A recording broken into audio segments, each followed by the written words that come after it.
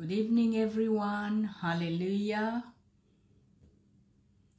Welcome back to our session for this evening. Sorry about yesterday. If you tried to tune in yesterday, I was unable to get in, but we are making it up for today. And if you are not in, you can still tune in afterwards. Okay, praise the Lord.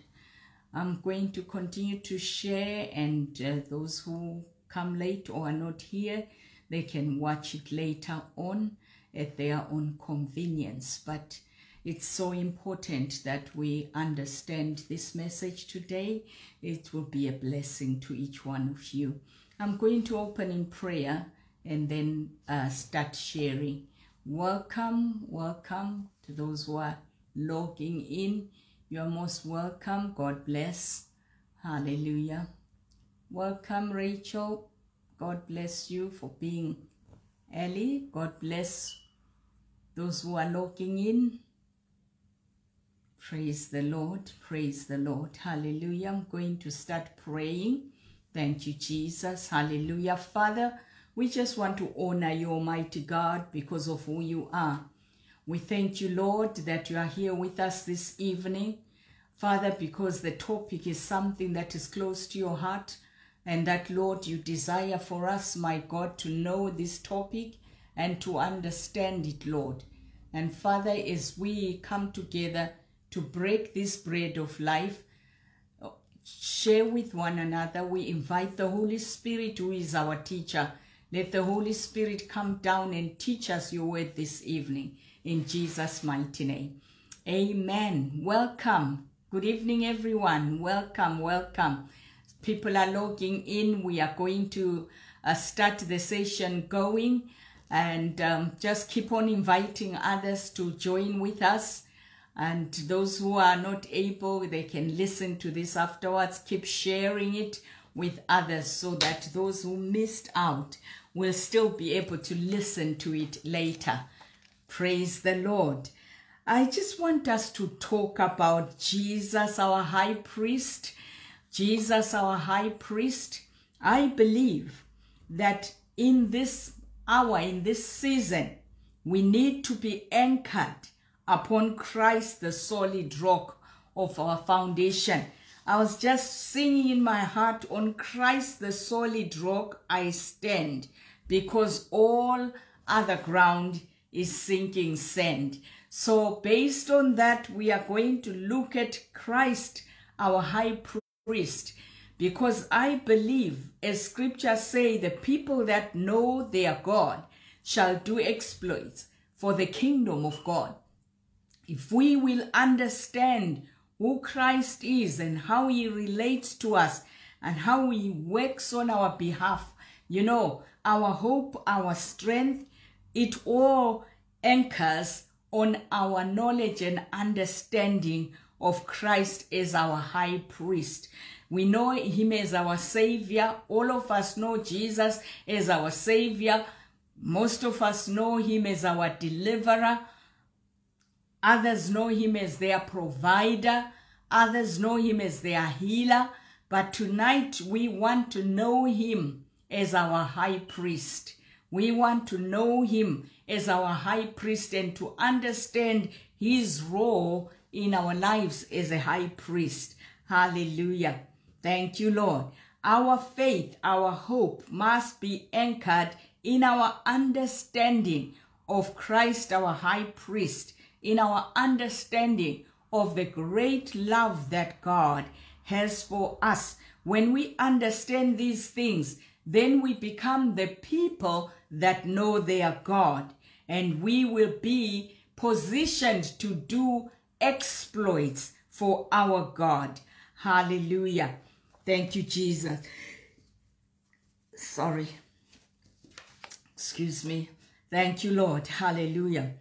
Hallelujah. Hallelujah. We know that Satan is our accuser. He is the accuser of the brethren, whilst Christ, on the other hand, fights to justify us before the Father in heaven. Ephesians 2 verse 6 says, you know, I love this scripture. It says, God raised us up with Christ and seated us with him in the heavenly realms in Christ Jesus.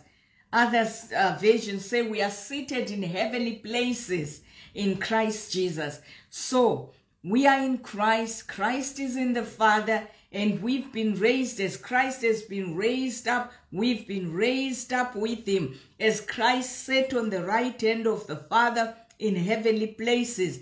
We are set with him on the right hand of the Father in heavenly realms. Hallelujah. What a powerful, powerful position for us to be in. Now Hebrews 4:14 tells us Jesus is our great high priest. He is still working on our behalf today.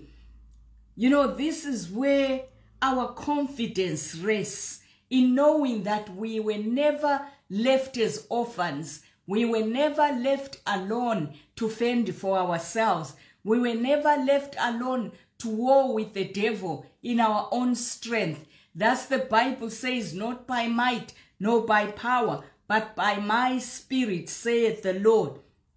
This is our confidence, that we have a high priest in the heavenly places, right in the throne room of God, who is speaking on our behalf, who is fighting on our behalf, who is presenting our case before God. He is our advocate. Hallelujah.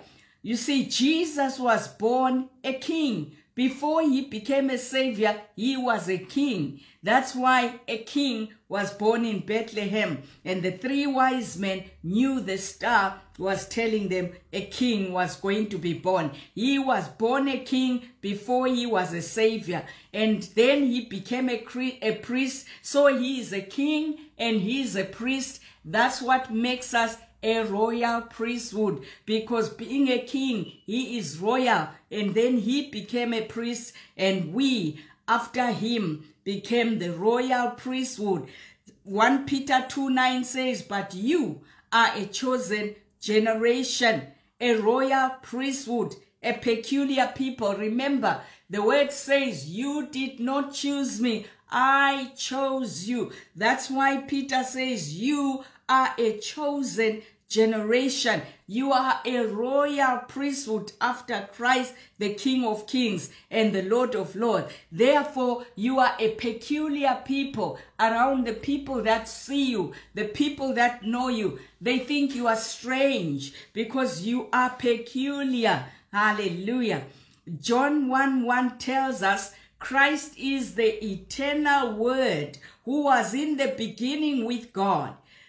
Christ is the eternal word. He was in the beginning with God. He is the King of Kings and the Lord of Lords. He is called the root of King David because Mary and Joseph were both descendants of King David. So we are a royal priesthood because Christ was king and priest, and everything that he has given to us. He says, as the Father gave me, I'm giving you. As the Father sent me, I'm sending you. What is mine is yours. So God has bestowed upon us this great, great favor, this great, great ministry of being royal priesthood. We are a royal priesthood. We are a priesthood, every single one of us. We are priests unto our God. Now, the book of Hebrews says so much about Christ being our high priest. Hebrews 2:17.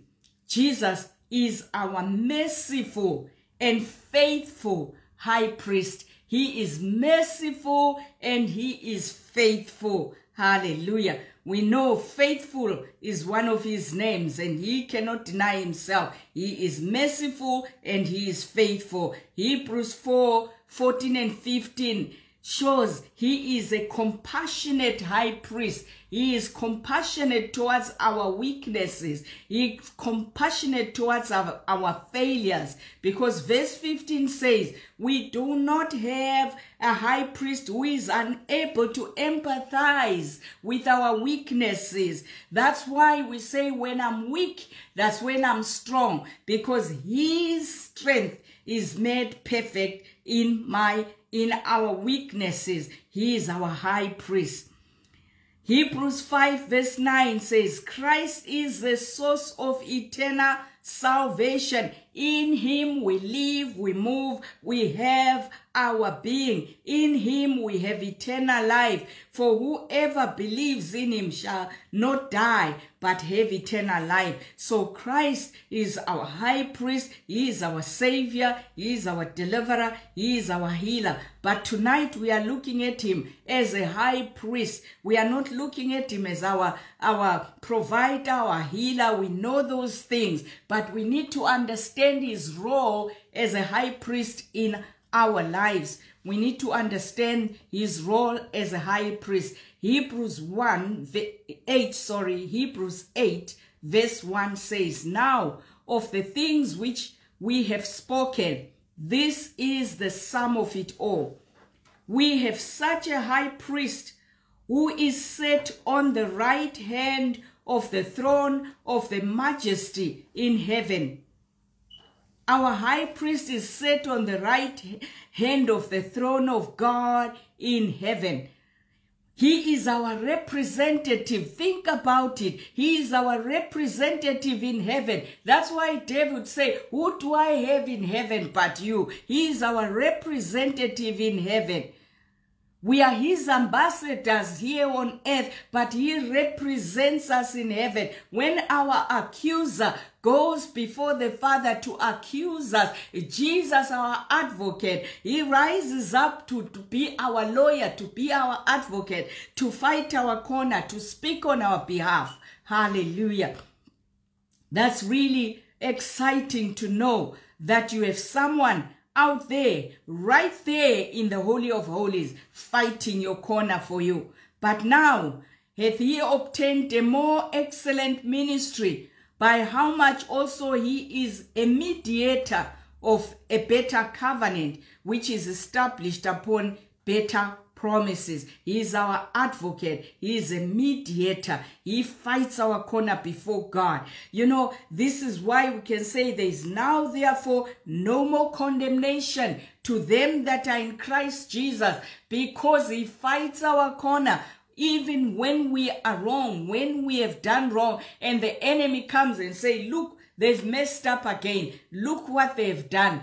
Jesus will fight our corner and say, I paid the price. I paid the price. I paid the price. And we walk away justified. We walk away justified. That does not mean that we can then just continue in sin and enjoy sin because we believe that we are justified. Actually, in reality, the more we understand these things, the more we hate sin, the more we love purity, the more we love holiness, the more we want to be closer to God because he is holy. We desire to be holy even as he is holy. The Bible says Jesus ever lives to make intercession for you and for me. Hallelujah. Can you believe it? Have you ever worried that no one is praying for you? Well, you don't need to worry anymore. You don't need to worry because Jesus is your high priest. He is forever making intercession for you. The Bible says his eyes run to and fro, watching over the righteous, and his ears are always attentive to their cry. That means you are never alone. You don't have to have an orphan spirit because you will never be an orphan. You are never alone. Jesus, your high priest, he is there all the time, fighting your corner, doing things for you, watching out over you, removing snares in your pathway. He is there pleading with God on your behalf, standing between you and the wrath of God, standing between you and the anger of God. That's the ministry of the high priest. But that is not all. That is not all. You know, every time I read the book of Matthew 25 about those who ran out of oil, I was always worried. What if I run out of oil? What's going to happen? What if I run out of oil just an hour before Jesus Christ comes? Just maybe 10 minutes before he comes. Oh, you know, but I stopped worrying when I realized that as it was in the Old Testament, the priest was responsible for the candlesticks. He was responsible for pruning them and cutting off the wicks and putting oil and ensuring that the candlesticks were burning day and night, that their light never ran out. And I'm confident that Jesus is still doing that ministry in heaven as my priest. As seen in the book of Revelation, he is standing in the midst of the candlesticks, and those candlesticks are representing the 7 churches. So he is still our priest.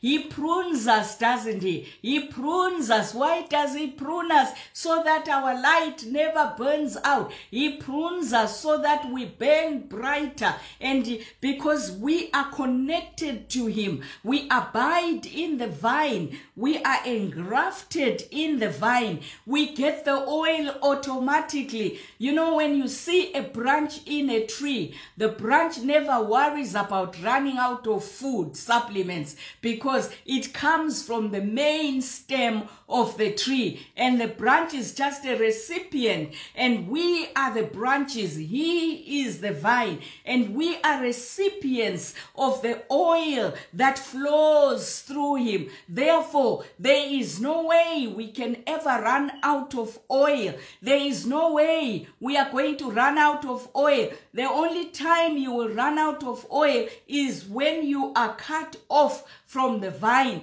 When you are cut off from his presence, then your the flow, the automatic or the natural flow will cease. But as long as we are connected to Christ, there is an automatic flow of oil from him to us that is everlasting, that never runs dry. There is a source that never runs out. It never runs dry. Therefore, you have no fear. If you are in Christ, you will never run out of oil. You will never be caught without oil. Hallelujah. That comforted my heart. All I have to do is to ensure I remain in Christ, is to ensure I abide in him, so that I never run out of light, so that my oil never ceases and my light never stops burning. You can talk to people who have backslidden.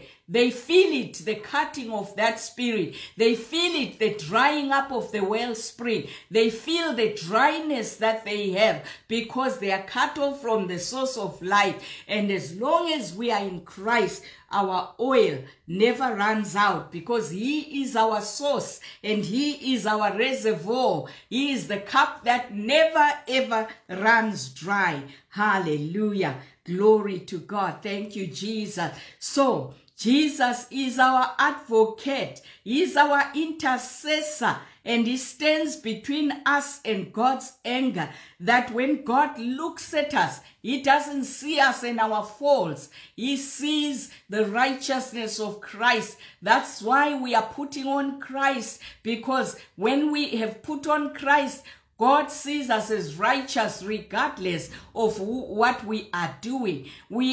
That's why sometimes I think lack of understanding is what is creating problems even in the body of Christ, because we expect perfection from people, because we think When we say people are righteous, we think people are perfect. That's not the case. The righteousness is given to us without merit. We don't deserve it. It's by the grace of God. But that doesn't mean the individual is perfect. The individual will still make mistakes. The individual will still fall and rise again. But the righteousness of Christ is their covering. It never goes away until you choose to denounce Christ, until you choose to walk away from Christ.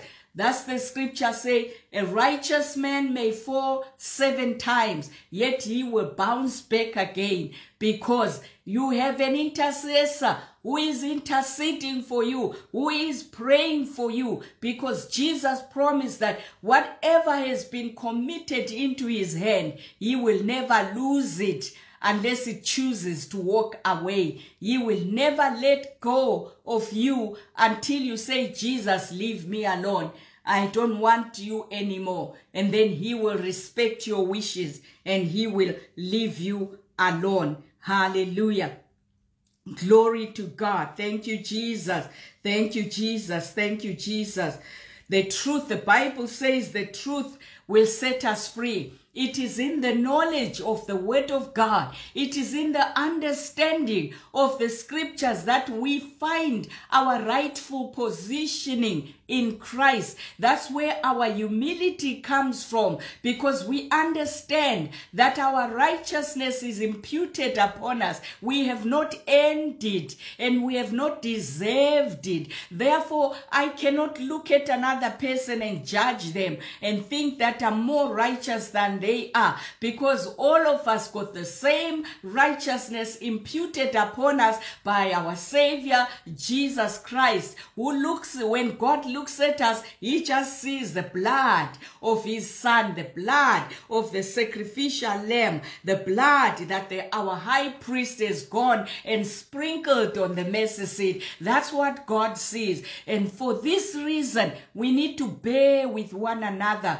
We need to be patient with one another. We need to be long-suffering with one another, realizing that I am where I am, not because I'm a good person, but by the grace of God. And understanding the word brings humility and not pride. Understanding the word makes us strong in our faith, because it becomes our foundation, it becomes our base, it becomes our anchor. And when we are truly anchored in Christ, we are not so easily tossed to and fro by every wind of doctrine that comes along. We are not easily tossed to and fro by the calamities or the pressures or the circumstances that come our way, because we are anchored. It gives us that stability, that knowledge, that knowing that God has a good plan for my life. God wants to give me a hope and a future. God has no bad plan for me. So whatever else comes my way, God permits it for his own purposes. And with it all, he will make a way out for me. Hallelujah. Then we have peace with God, because we understand we have a high priest who is seated in the heavenly places. Hallelujah. We have a high priest in heavenly places. And when we cry, Abba, Father, he hears us. And even when you don't even open your mouth, you sigh. Deep sigh when you have a problem and you are sitting there in your house and you sigh deeply because of the problem. God's already heard you. Before you pray, he says, I've already answered you. Before you ask, I've already answered you. How come? Because he watches over you. He listens to you. He sees your agony. He sees what you're going through. That's the high priest that we have in the heavenly places. Hallelujah. You know, I was reading Psalm 110. I want to take you through that. Psalm 110 verse 1 to 4. It reads, The Lord said unto my Lord, Sit thou at my right hand until I make thine enemies thy footstool. So God made Jesus' enemies his footstool. And what did Jesus say to us? Fear not, little flock, I have overcome the world. For heaven is my throne, the earth is my footstool. And is it a wonder that he has put all his enemies under your feet? Hallelujah. They are all under your feet. You shall trample upon the scorpions, upon the adders. You shall trample upon demonic forces, because Jesus has put them under your feet, because he has victory over them, and he has given us that victory, and he has put the enemy under our feet. Next time you are dreaming being chased by lions or snakes, wake up and say to yourself, hey, these things are supposed to be under my feet. I'm supposed to trample on them, and they have no power to harm me, because Jesus said, nothing shall by any means harm you. He has put the enemy under our feet. Verse 2 says, the Lord shall send the rod of thy strength out of Zion. Rule thou in the midst of thy enemies. So Jesus rules in the midst of his enemies. And what has he done? He has given us power over all the power of the enemy, because he wants us to rule in the midst of the enemy. He wants us to rule in the midst of his enemy. As it is written in the book of Psalm again, he prepares a table before you in the presence of your enemies. That's what he does. He wants you to sit at peace and enjoy the blessings of God in the presence of your enemies, because he has put your enemies under your feet. Do you believe this? Do you believe this?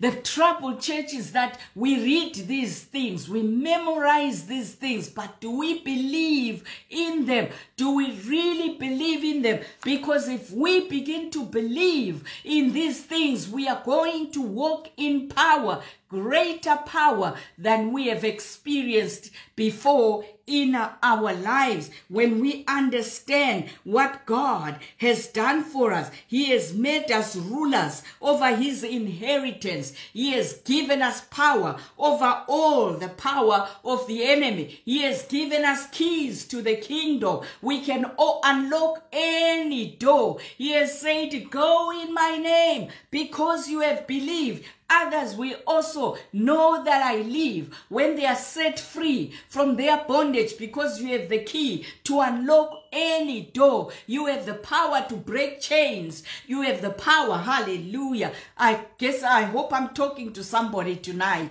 I hope I'm talking to somebody tonight. Is there anybody who wants to be empowered by the Lord? Is there anybody who wants to understand your positioning in Christ, so that when the enemy tries to come against you, you can tell the enemy, it is written, you are under my feet. I have the power over you. Jesus has given me authority to trample upon you and your scorpions and all your demon forces. Hallelujah. Glory to God. He has given us the keys to open, to lock, and to unlock doors. He has given us power to forgive. He has given us power, hallelujah, to bind and to loose. Thank you, Lord. Thy people, verse 3, thy people shall be willing in the day of thy power. Woo!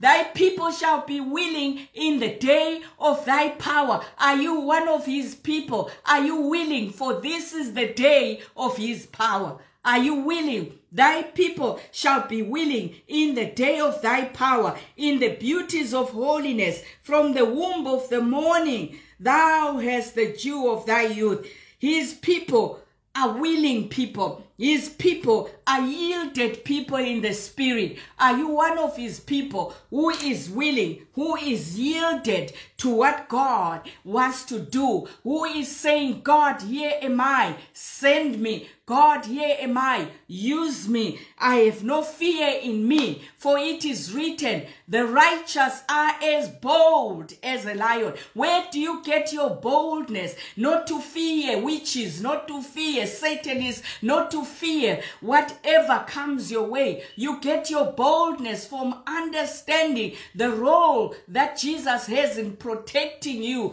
the role that Jesus has in standing before the Father on your behalf. Hallelujah. When we understand that we are never alone, he goes before us. His goodness and his mercy is behind us. His favor is all around us, and his peace covers our hearts and our minds. Hallelujah. That we can go victoriously and be overcomers because he has overcome. Hallelujah. He has overcome. I hope I'm talking to somebody this evening who believes that they are a child of God, who believes that this, what I'm talking about, is for you, who believes that Jesus is your high priest, that he's the one who supplies you with the anointing. You know, it comes from God. You know, when we were growing up as young people, we used to time for, you know, an anointed speaker. When the anointed speaker comes to church, we all run to the pulpit that day. What do we want? We want an impartation. We want the anointing. People cry, I want the anointing. I want the anointing. Maybe we get the anointing that is rubbed off to us from that pastor. But after he's gone, the anointing is also gone. You need to go to the source. You know, that's what the foolish virgins are doing. They want the anointing to be rubbed off them,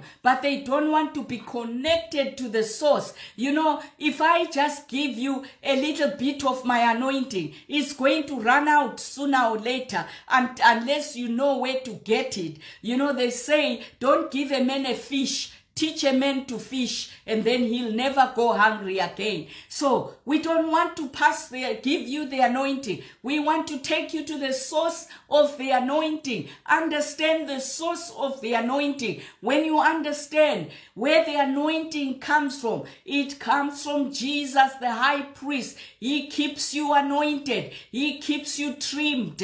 He keeps you in perfect condition. He keeps you in perfect order. Why is Jesus doing all this? Why is he going to so much trouble to do this for you? Because he has to present you before his Father. Hallelujah. He has to present you before his Father. Can you imagine a young man falling in love, a rich young man, maybe a prince, say the prince is fallen in love with a pauper, a girl coming from a very poor family. She's wearing poor clothes. How do you think he's going to take her to meet the queen in that poverty, in those poor rags that she's wearing? No, he will go shopping. He will take her shopping, find the best people who can do manicures, find the best people who can do makeup, who can do hair, and get her all cleaned up, dress her up, make her look, even teach her how to walk, teach her how to get aside before the queen. And then when the woman is ready, he will present his wife before the family, knowing that she will not be an embarrassment. She will not be embarrassed. You know, that's the same with King Jesus. He has to present his bride before the Father. That's why he is going to such an extent to make the bride ready, to make the bride holy, to make the bride what the bride is meant to be, to make the bride understand power and be able to use that power, to use that authority. Hallelujah. Glory to Jesus. So we want to understand that the Lord hath sown, that's verse 4, the Lord hath sown and will not repent. The Lord has sown and he will not repent. Thou art a priest forever, after the order of Melchizedek. That is God saying to Jesus, you are a priest forever. So Jesus is a priest forever. He's never going to run out. He is not the employee who is going to resign from his post and leave us stranded somewhere along the way. No, it's never going to happen. He will never resign his position position. He is never going to get fired from his position. He is a priest forever after the order of Melchizedek. That is making us the royal priesthood. Is never going to go away. This is who we are. We are the royal priesthood. We are the holy nation. We are the peculiar people. Hallelujah. We are the bride of Jesus Christ. He is coming back for you. He is coming again for you. And all he demands of you is that you yield to his love, is that you accept his unconditional love, and that you allow him to prune you, to mold you, to make you look the way he wants to present you before his Father. Hallelujah. Thank you, Jesus. You know, when you have this knowledge and you have this understanding, there is a peace about you. There is a comfort about you. You know, there is a stability about you. Micah 7:8, rejoice not against me, O my enemy. When I fall, I shall rise again. You know, this is a confidence that this person has. Don't rejoice when you see me falling down, because I have a high priest in heaven who will intercede for me, and I will rise again. Hallelujah. He will never allow me to go down. He will never leave me where I have fallen. He will lift me up again. And it goes on to say, when I sit in darkness, the Lord shall be my light. That means when the time of depression, in the time of whatever comes your way, there's a trauma, there's a situation, there's a circumstance that comes your way. It is a dark moment for you at that time. You are never alone. You can never sit in darkness, because the Lord is your light. Hallelujah. The Lord is your light. The Lord is your light. And I tell you, the light can never be overcome by darkness. Never, ever, ever. And where there is light, darkness is pushed back. Darkness is pushed back. Darkness is pushed back, because the light is so strong that light and darkness will never be in the same place at the same time. So, if God be for you, who can be against you? Hallelujah. If God be for me, who can be against me? For he prepares a table for me in the presence of my enemies. He grants wisdom. When I open my mouth, wisdom comes out. Hallelujah. Oh, glory to God. You know, you don't have to cry and weep and cry. You know, you talk to your Father. When you have a relationship with your Father, when there's a problem, you don't have to be crying and screaming. You just sigh, and he's already there. He already knows. He's seen it before it comes. He knows. He watches over you. What a mighty God we serve. What a mighty God we serve. He is a good, good God. He is a good, good God. We are, you know, at the moment, we can truly say the whole world is sitting in the darkness of COVID-19 right now. And we need to believe that the Lord is our light, that even the darkness of COVID can never overpower the light of God that is in us. The people that have no light, they are now committing suicide. They are now depressed. They are now losing their minds. Everything is going wrong. But those who are in Christ Jesus, he has sustained us. He has encouraged us. He has lifted us up. He has poured out his oil upon us. He's poured out his wine of joy upon us. Hallelujah. What a mighty God we serve. He deserves our praise. He deserves our worship. He deserves our faithfulness. He deserves our loyalty. Hallelujah. Thank you, Lord. Thank you, Lord. Thank you, Lord. It doesn't matter what we are going through in this life, as long as we know that God is on our side and that he has good plans for us. Plans not to harm us, but plans to give us hope. Plans to give us a future. We know, even though it looks like there is no future, there is a future, because God wants you to have a future. Hallelujah. Hallelujah. Hallelujah. The word of God is a light which enlightens our darkness. This is why Satan doesn't want us to read the word. This is why Satan doesn't want us to understand the word. This is why Satan hates the teaching ministry. He prefers us to preach. He doesn't want us to teach. Because when we teach, people are grounded. People gain more understanding of the word of God. Meanwhile, preaching alone gets us excited. Yes, it gets us in the mood. It gets us excited. But if there is no teaching to then ground us, to help us to put our roots in the ground so that our roots go deep, sooner or later, when the sun comes out, we dry up spiritually because we have no root. Because we have no root. And the devil doesn't mind you being in church without a root. He doesn't mind you going to church and dancing to the nice music Sunday after Sunday. As long as inside you have no word, inside you are empty. When the hard times come, you will find that you have no anchor. You start to drift into the sea. Hallelujah. Hallelujah. Jesus, our high priest, he is here today. He's here tonight. He's watching over you tonight. He's looking for those hearts that are burning for him, those hearts that are desiring. He's looking for that bride that is in love, madly in love with him. That bride that is willing to just give herself over to him and say, take me as I am. Make me whatever you want to make me. Hallelujah. Glory to Jesus. Thank you, Lord. Jesus, our high priest. I want to leave it here for tonight.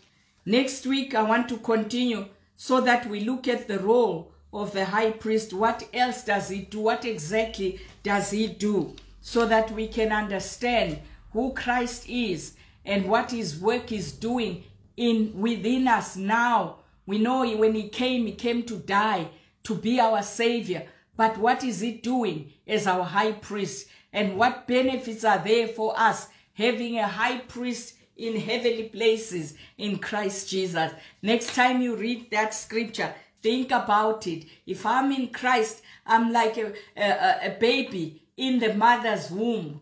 Why should I worry? When you women, you know what it's like. When you were pregnant, did your child ever knock by your womb? Did they knock by your belly and say, Mommy, I'm hungry. Mommy, I'm thirsty. Mommy, I need the toilet. Mommy, I need air to breathe.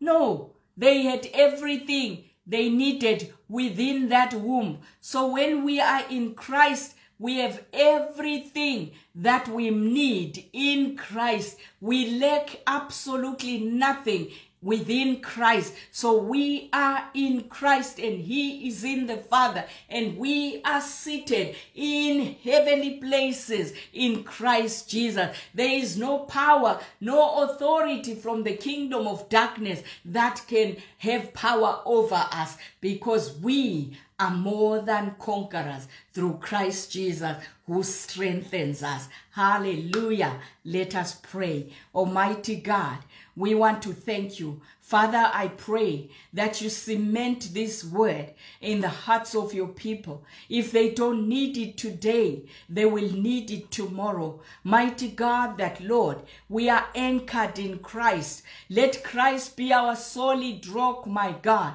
for every other ground is sinking sand. May we know the God that we serve, for it is written, it is the people that know their God that will do exploits. And Father, we are in the season for exploits, and we do not want to be left out, Father. Whatever you are doing in this season, we want to be part of it. In Jesus' mighty name, we give you all the praise, the glory, and the honor. Amen and amen. God bless everyone. Don't forget to share with others before you leave. Just share. If it didn't bless you, it might bless your friend or